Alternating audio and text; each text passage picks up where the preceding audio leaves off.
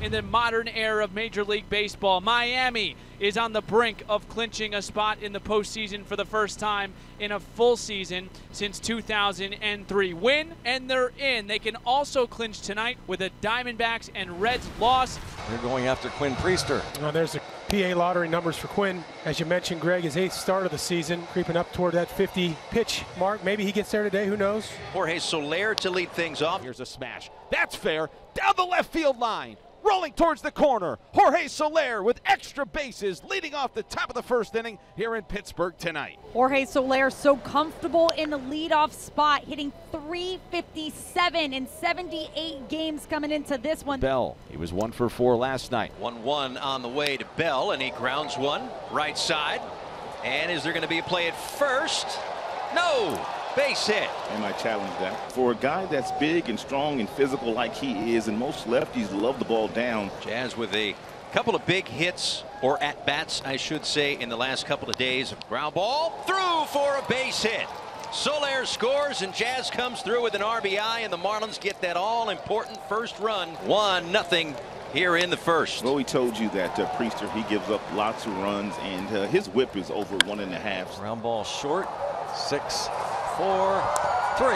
He actually got some ground balls, did Priester, but he trails 1-0 as the Pirates come to bat. So a couple of soft ground balls, hard to turn double plays on. Skip Schumacher making the first of what could be a few changes tonight. Stephen Okert facing Jack Sawinski here. 3-2. Hit on the hands and out to left, base hit. Hayes will put on the brakes at second. He got that fastball in on the hands of Sawinski, and he muscled it into left field for a 2-out single. 1-2 from Okert.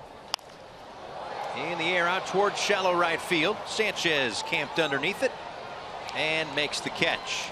Pirates leave a couple. Marlins lead by 1. Hey, there's 1 out here in the second inning. John Birdie, his 9-game hit streak with snap last night. That's a base hit for John Birdie. Boy, he has been swinging it lately, hasn't he? Starting at second base. Garrett Hampson 2 for 4 in game 1 last night. Staying put up the middle. Diving play, Gonzales. And that's all they're going to get is the out at second base.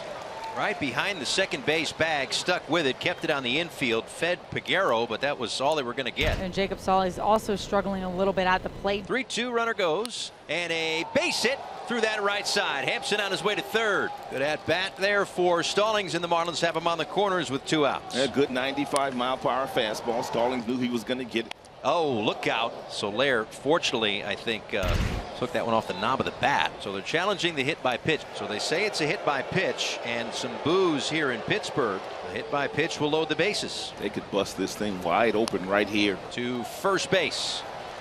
Triolo steps on the bag. Good opportunity for the Marlins, but they leave him loaded. Pirates with a lot of traffic early on. They left 2 aboard in the first. 2-0-2 for Nick. A couple of home runs. Bunted. And it's a play that Rodriguez went back to looky here. third base, and then Gonzales goes back to first to retouch. Rodriguez scores. They still throw home anyway to keep Bay from scoring. Gonzales ends up at second base, and the Pirates tie the game at 1. And I wonder if Skip is going to ask, since the ball was in front of home plate and that angle is what it was on the throw, was the runner on the correct side of the line? Threw one just about as bad as you can throw one. Almost hit the first base coach. 1 out here in the third inning, and Jazz Chisholm Jr. will be the batter. First pitch to Jazz is swung on and hit high and deep to right field. Sawinski's going back onto the warning track, looking up. Does it have enough? Yes! There she goes!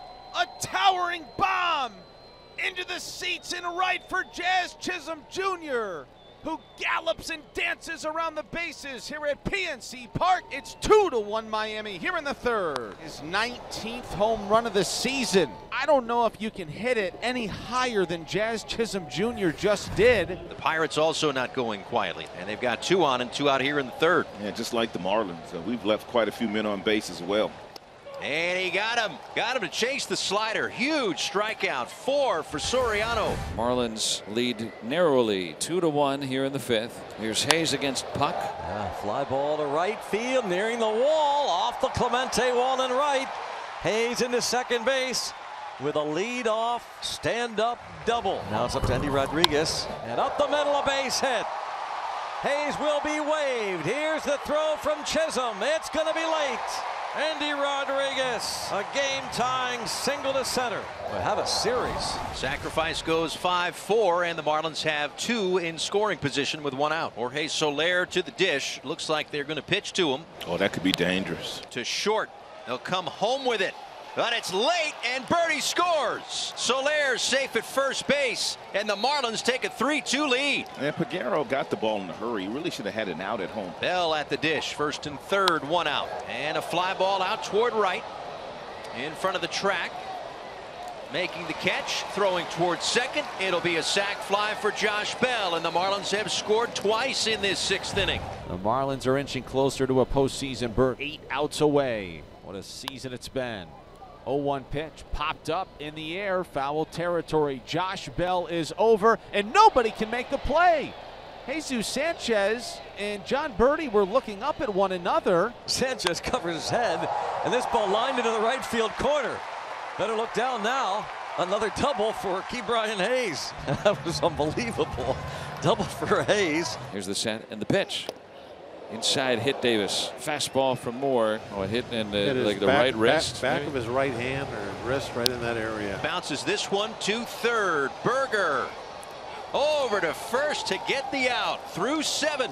4-2 our score. So here is Josh Bell, first and second, 2 outs. The Marlins with a 4-2 lead. We're in the top of the 8th. That one kicks away, and both runners will move up. Rodriguez directed it up the third base line, but it kept rolling away from him. Good reads by Birdie and Soler behind him. 3-1 from Hernandez. And this one is out toward left center field, and it's going off the wall.